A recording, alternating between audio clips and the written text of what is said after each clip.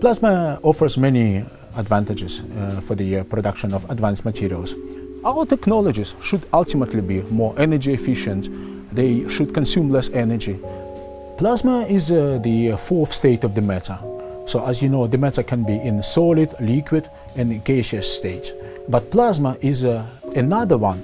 It's an ionized gas state, which is composed of a collection of charged and neutral particles.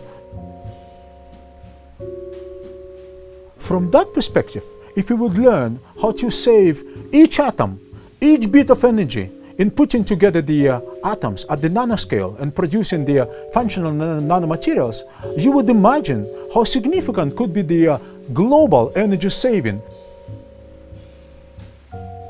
Of course, plasma can be freaky, it can be unstable, it can glitter, it can flash, it can in some cases be difficult to produce. But once you know how to do it, it's really, really easy.